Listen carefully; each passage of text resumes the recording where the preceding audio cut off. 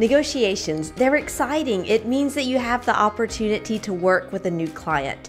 But negotiations can also be a little stressful, especially if you're wondering if you're saying the right thing in English or if you can't find your words.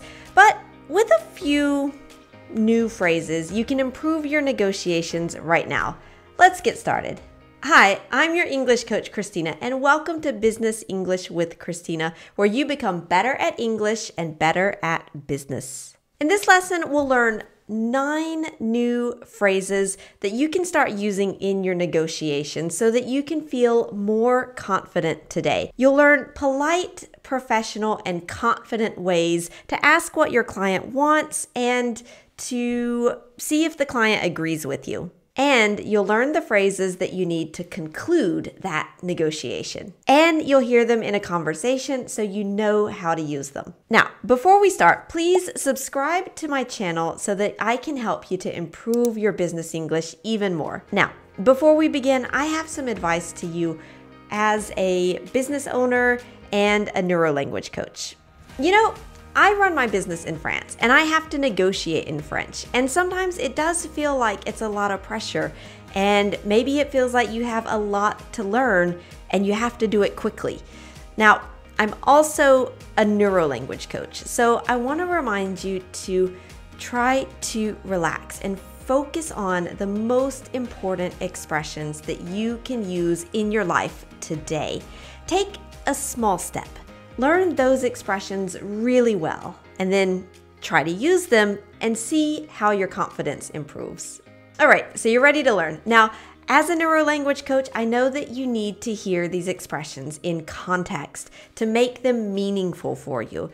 So your first job in this video, because you're gonna do some work too, your first job, it's just to listen to this dialogue. It's a negotiation between two native speakers. And all you have to do right now is just listen and see if you can hear and notice some key phrases for negotiations. Hey, it's great to actually meet you in person so that we can talk about the new project. Can you tell me a little bit more? Like, what would you like to accomplish? Well, we'd like to offer training to all of our staff because we want them to become great negotiators. All right, great. That sounds like a wonderful goal. And how can we help you to reach your goals? What we're interested in is the full-time immersion for the entire team. And we'd like to focus on just this skill for maybe 1 week at least. Okay, so if I understand you correctly, you'd like your entire sales team to focus on this training during all of the normal working hours for a week or perhaps more. Is that right? Right. But we can only do that during one of the weeks when business is usually slow. But yeah, that's the idea.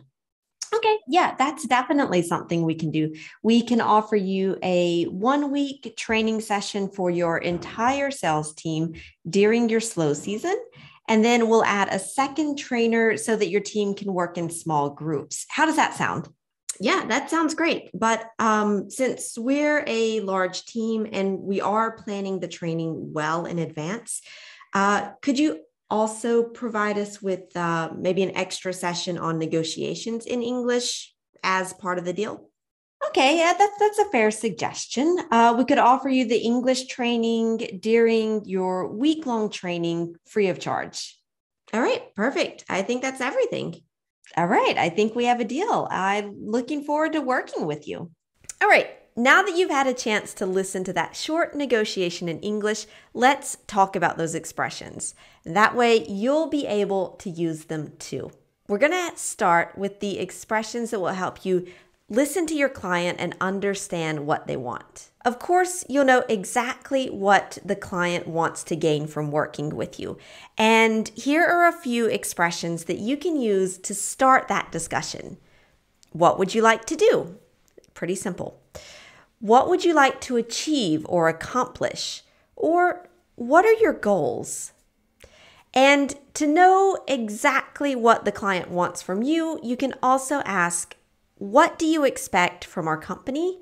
Or how can we help you reach your goals? Another expression for understanding your client in greater detail, it's what do you mean?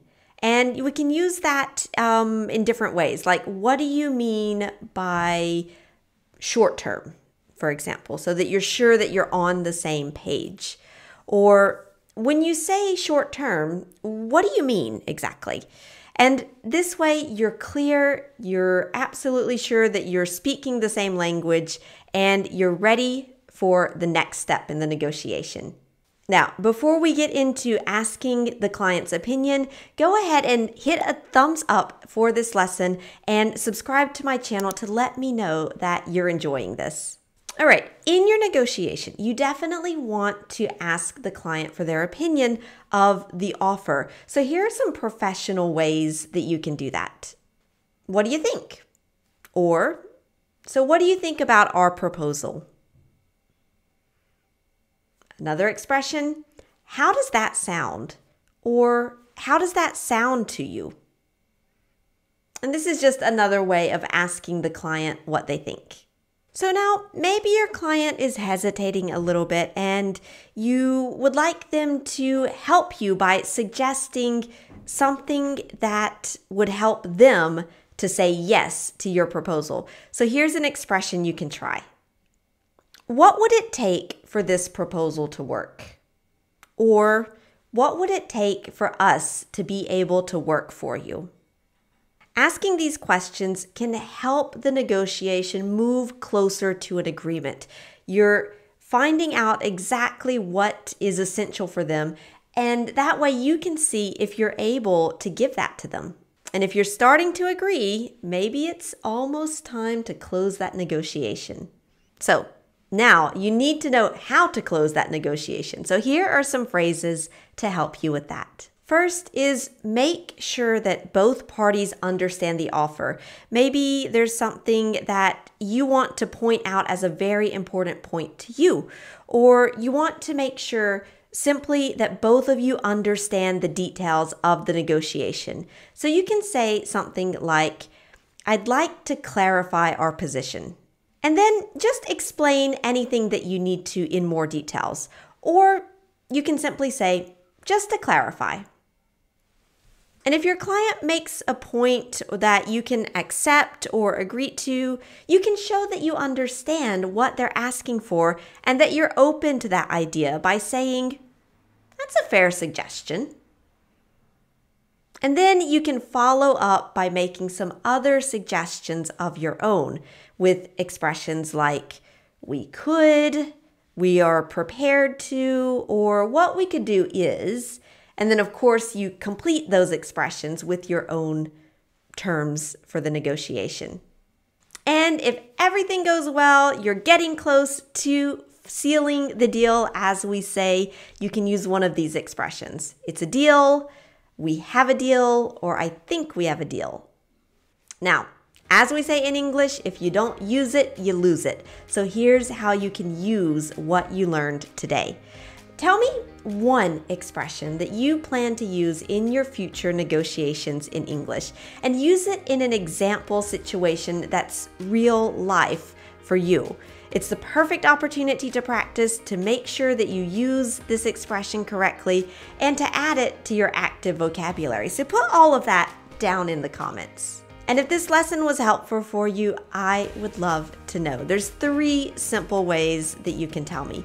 Give me a thumbs up on YouTube and subscribe to this channel so that you never miss my business English lessons.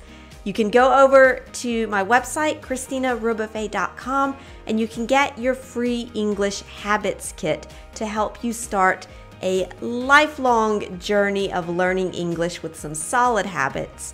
And you can go ahead and watch this next lesson, which is all about some essential business idioms in English. All right, thank you so much for improving with Business English with Christina, and I'll see you next time.